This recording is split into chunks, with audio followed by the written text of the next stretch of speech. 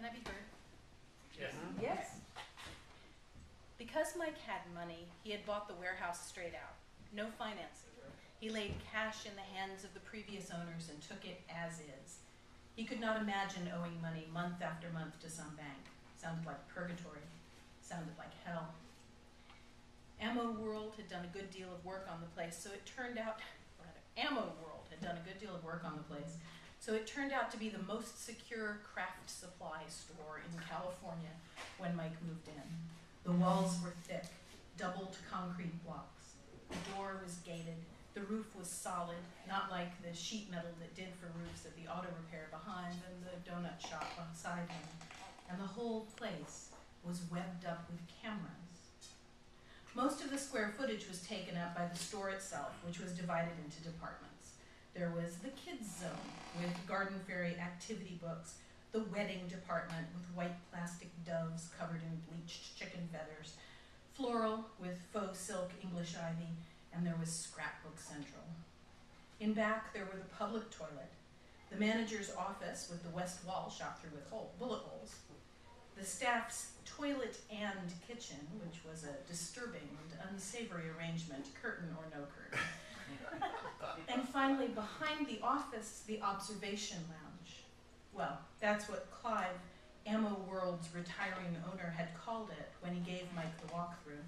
They stood at a control desk worthy of an evil genius, covered with knobs and sliders. There was one of those chrome and naugahyde egg-shaped chairs that was supposed to look futuristic in the 70s, and a bank of 20 large flat screens showing angled images of empty shelves and corners. Here you have the observation lounge, Clive had said. You can see every corner of every part of this building, toilets and hallways and registers. You can see everything that happens. Even had my office hooked up in case anybody was ever going through my drawers looking for incrimination of any kind. You have a lawful business, you don't expect that crap. But there's an activist under every new employee. You'll find there is. Anyway, here's the manual all down in that drawer. And here, he pointed at a phone number sharpied on the wall beside the screens. Here's the guy who did the work. He can always sort it out. He's pretty cheap, too, for tech. Or it was for me. Don't know what he'll charge you. Hiring for the craft warehouse was simple. The trick wasn't finding people smart enough to do it. It was a job for people who could stand to be bored. The trick was finding people who needed the money so badly they wouldn't trade up as soon as anything better came along. They'd cling. Perhaps most important, they had to be able to talk cheerfully with the steady drift of depressed suburban moms trying to retain a sense of themselves as human beings by working needlecraft kits, by scrapbooking, by painting single significant words like grow or believe on rocks while their children crawled through grade school. Vaguely aware that they should have opinions and ideas, the moms would try to chat at the checkout, but they were so far cut off from adult interaction that they no longer remembered what was worth talking about, and so hungry for respect that it mattered how you spoke to them. So it did also require some compassion to work at the craft warehouse. Mike's store had been open for 2 years, and he'd almost forgotten about the surveillance system. He'd played with it a bit in the first months, but the few women desperate enough to slip packets of purple-dyed feathers into their ridiculous carry-alls emblazoned with puppies or unicorns just depressed him. Let them steal the plastic value pack of assorted cotton pom-poms, retail value $4.99. His working-class girls could be on guard for their middle-class misdemeanors. He did not need to watch. But then he hired Thalia, and once Thalia started taking visitors, he couldn't help it. From the beginning, he knew Thalia was unlikely to stay. She was too young, too energetic to stand the boredom. Even with no skills, she was pretty enough to land a better job. On the other hand, she did show definite signs of compassion. She showed one at her job interview in his office, placing her foot on the chair and bending over to retie her sneaker, taking time with the double bow so he could enjoy the ornate, scrolled Asian character tattooed on her sacrum. When she turned to him and sat down, he said, "What does it mean?" and gestured around at her back. "Oh, that's the Thai word for compassion. Only somebody told me it isn't, but if it isn't, then the ink shop lied to me, so I will have to treat them with compassion, and it ends up meaning compassion anyway." Then, with a lilt and a wide smile, "Can I have the job?" In that minute, listening to the tone of her voice and watching her sway and flirt with the edges of her elastic skirt, short in both directions, he knew he could have her. He could come around the desk to her side, and she would lift up her waxy tangerine lips and shove that skirt a few inches higher out of the way, sneakers and all, right on the desk. But he felt, "I don't want to." And then he thought of his wife and remained seated to do the short interview. She'd never worked anywhere before, or if she had, it was such a disaster that she was better off without the reference. But he said yes. That was the point of this business, after all. He wanted a place to give otherwise unemployable women jobs. He wanted a place that didn't take too much attention. He wanted a place he could bring his little daughter and watch her light up. And he wanted a place that he could imagine his mom walking into one day. They left the office, and he led her to Mary for orientation. Jeannie, the first one he'd hired and the one surest to remain, since for her this job meant food and health insurance for 5 kids, said, "Oh, Mike, now you gone and hired a pretty girl. What's going to happen to the rest of us?" Mike said, "Jeannie, I only hire pretty girls. Don't worry so much." And she had looked relieved and patted her hair. He was at the register when the first one arrived on her 3rd day of work. A young man, which was odd enough in the craft supply, but in dark jeans, biker boots, and a ponytail with the hands of a grease monkey. Thalia appeared out of an aisle to meet him, walked ahead of him past the artificial flowers, not looking back. Mike stood staring a moment till he noticed one of the cameras, and without thinking more, walked back to the observation lounge. They were in row 23, a very back corner of the space where the more expensive picture frames gathered dust from week to week. The rows were irregular back there to deal with the oversized easels and mirrors. There wasn't a straight visual to that aisle on floor level, but then there was also nothing you could slip into a pocket. He wondered what had been back there when it was still ammo world. Gun safes? Roof mounts? Bazookas?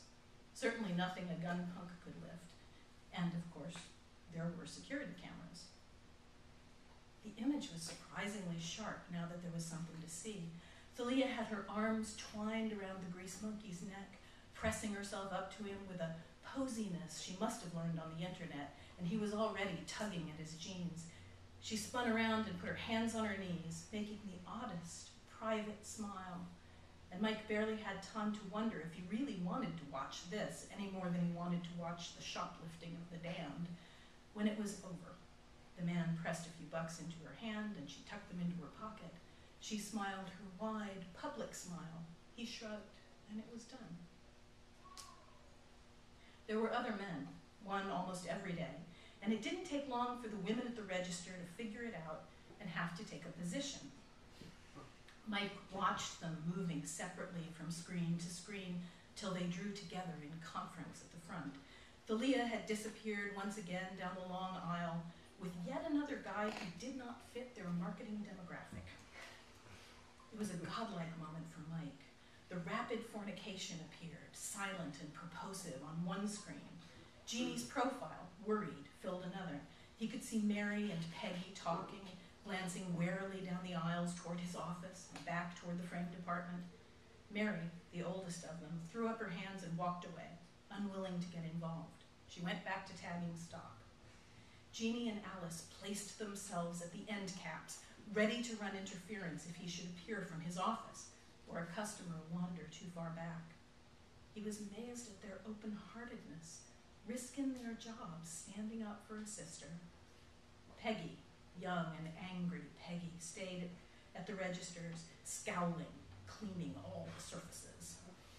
He could see them all, watch them all reacting to what they knew, but only he could see. Jeannie stood with her back to the display of mosaic stepping stone kits, something special for Dad. She and Alice looked excited, and more intense even than the couple in back. As far as he could see, they didn't tell Thalia they were on watch. It was a more pure charity. As more men came to visit Thalia, Mike perfected his system for following them. He rearranged the camera feeds so he could follow the sequence from the door, past the aisle of plastic beads sorted into banks by color, past the concrete half wall where the lacquered willow wreaths lay like thin wicker tires. He couldn't do much with focus, but with care he could inconspicuously shift the camera position to a point where he could see that odd smile, the one she gave herself when no one was looking. He rearranged the feeds and banked up the images of the other workers, protectors to the screens on the right, hostiles to the screens on the left. The whole time Thalia was busy, Peggy would work with fast, dramatic gestures, as if she were making noise to block out what she knew. Watching them watch out for him made him feel his power. He wasn't just a manager, an owner, not just the boss. He was a mastermind. Plus, he loved to watch her work. Each time that moment came and she spun around, she would close her eyes and tip her chin high. Before anything happened, she had this fascinating, tight little smile. The corners of her mouth compressed into curly S's and the point of her lip dipped down. It wasn't for show. Nobody could see it. It was a perfectly private smile to herself. More than the action, Mike loved to catch that smile. It usually went pretty smoothly, but then one day she had her collar right when some overdressed housewife, her hair shorn short, was trying to press through the return of 3 flats of "It's Your Wedding" bubble wands. He could see the woman gesturing, her hand on her hip like she owned the place. Even from the camera, he could see that the flats had been opened. Some of the wands were half empty. Mary touched them and then wiped her hands. She had tried to refuse the refund, but in the end, she buzzed Mike. He had to leave watching to go and rescue his beleaguered checker. "So it's not my card. Forget the card. I'm telling you, I'll take a store credit," she insisted, regardless of Mary's words. "But ma'am, you are not the person on the card. You didn't even buy these. And even if you did, they are not in clean, unused condition. I just can't." Poor Mary. He couldn't blow the whole thing off, not with Mary trying so hard to keep him in business. But Thalia was walking to the back. "It's okay, Mary. Ma'am," he glanced at the receipt and then turned to the woman, pulling 2 20s from his wallet. "Here's your refund. You're banned from the store. Mary, call security." He was security, but the woman wasn't to know that. "You can't ban me. I will call 911. Her face was red. Even the scalp glowed through her short hair. Mike was walking her toward the door, his arms out to both sides like a wall, forcing her along. He felt oddly conscious that he could give her a big hug with those arms, angry as she was, though the real temptation was to grab on and eject her by force. "Forever," he said, and she was left fuming on the step. He dashed back, but it was too late. They were already at it, and there was nothing left to see. Mary was sobbing silently in the wicker basket aisle. 3 days passed, during which all the customers were real. Mike found himself in the observation lounge even when there was nothing to see. He'd watch Thalia pace the aisles without even looking at the shelves, hips jutting out sharper with every step. She'd begun pushing her fingers back through her hair to take it off her face, or standing still in needlework for 15 minutes at a time, checking her phone. Peggy started bringing her jobs to do. Thalia listened in silence and went back to texting. Peggy scribbled fiercely on her clipboard, keeping track. On the 4th dry day, Mike was at the registers giving Mary her break when a new man walked in. He was tall, maybe bald under the cowboy hat. His shoulders were high and narrow, and his low back sagged forward, echoing the cant of his belly. He had a box of cigarettes in his shirt pocket. He passed the registers near the door and wandered a little before Thalia saw him and homed in. Mike saw her head appear and disappear behind the silk flowers as she beelined to intercept him, took him by the hand. She led him back to the frame department, bouncing with excitement. Mike was too agitated to wait for Mary. He beelined himself to the observation lounge and got there, settled into the big egg chair before it seemed much had happened. Thalia and the new man stood still facing one another, half out of frame on camera 7. The man was looking down, away from her face, but his hands were up on her shoulders. She tried to rise to her tiptoes to kiss him, but he wouldn't take the kiss, held her back. It was hard to tell. Mike had missed something. He fumbled around the control board, looking for another camera he could swing over to get a better view. Thalia's face had fallen. She looked flat. His unguided fingers switched something, and a deep voice echoed softly in the control room, oddly close and intimate. "No, darling. No, thank you." Thalia slipped back down to her flat feet. "You wasn't looking for some loving?" Mike's ribs ached. She sounded so forlorn. How had he turned the sound on? "No, ma'am." Thalia looked at the hand on her shoulder and saw he was holding a child's drawing. "Hey," the trucker said, "you need the money?" Thalia's head swiveled down. She took a step back from him. No, I'm all right." Mike was flicking his eyes back and forth from the screen to the control board, looking for the volume. Why was she so sad? What was she going to do? The man went on. "My daughter drew this for me with those color change markers. I never seen markers like that before, but she's real good with them. It has lots of blue and purple in it." His voice was soft, looking at Thalia and speaking of his daughter. "I want a little blue frame." Thalia didn't answer, and her face stayed blank. She walked to Jeannie, still standing defiant by the garden mosaic kits. "Write your message in this stone." She took Jeannie's hand and led her back to help the patient trucker, then walked towards the front. Mike's hands fell from the controls. He was losing her. He couldn't get to her in time to speak. Peggy was moving toward the registers, out of scrapbooking, with a cart full of expired stock. She'd be there in just a few seconds.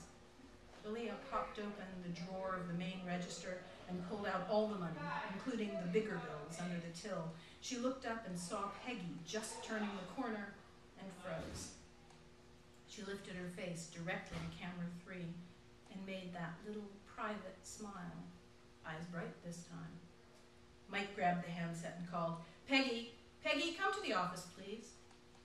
Thalia turned and walked under the camera, her hand raised to it in farewell. She moved into focus, then out of focus.